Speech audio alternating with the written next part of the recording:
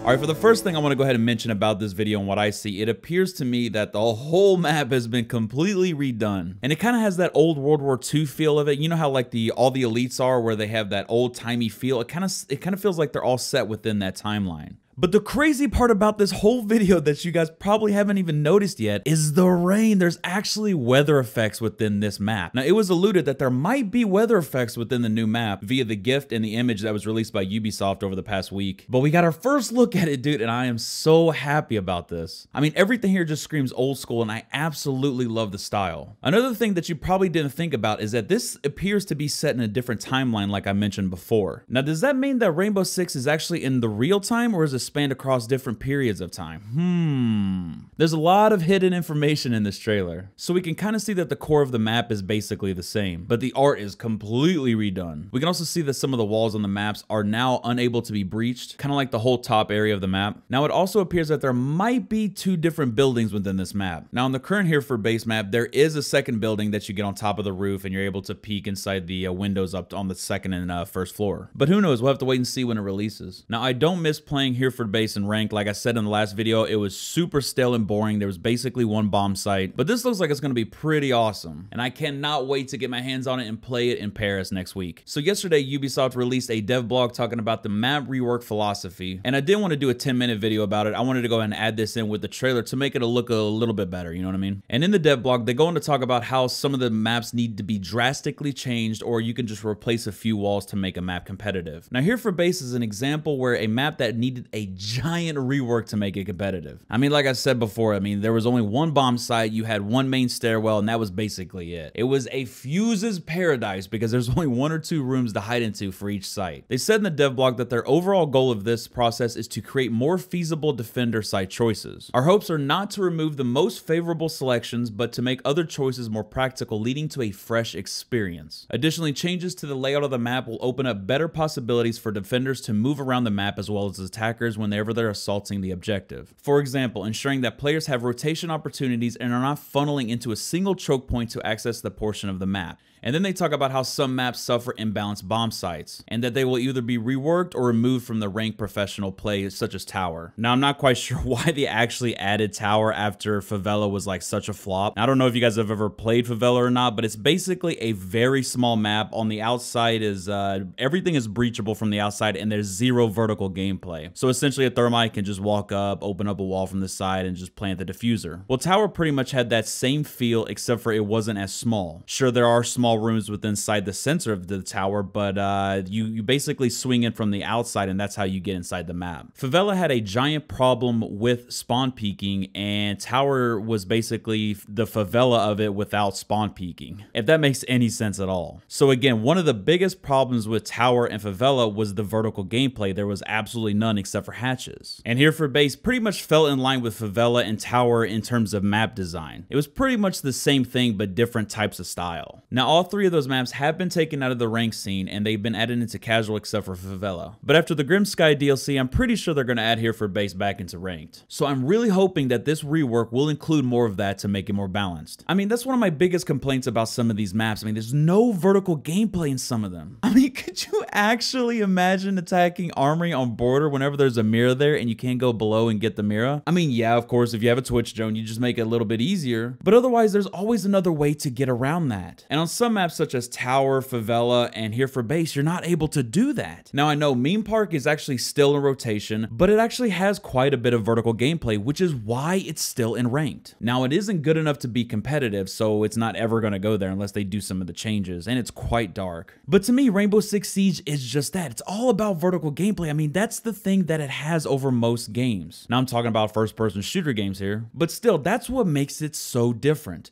You're able to hold the objective from above or below with ease. So that way, if the attackers do take over the site, you're able to retake it from below via a pulse, a C4 from Valkyrie, or something like that. So it's fantastic to see these map reworks, and I really appreciate that because, I mean, Ubisoft already had the map done. They could have just scrapped it, but no, they went back and they tried to make it more competitive. Anyways, I hope I stretch this video out. I don't think I quite made 10 minutes, but it was a long video for a trailer. You guys know me. I try to get that sweet ad revenue, baby. And that's it for me today, guys. I hope to see you guys in the next video. Make sure you guys leave a like and subscribe if you want to stay tuned to all the Rainbow Six Siege news. And I'll be testing out all the new operators and the maps next week in Paris. Probably have a video released on, what, the 19th or the 20th, I believe. Yeah, it should be one of those 2 days whenever the embargo is released. I'll be playing again with Gavin Acity and Oh My God It's Priest and a few other YouTubers and streamers. So I hope to see you guys in the next video. Bye bye!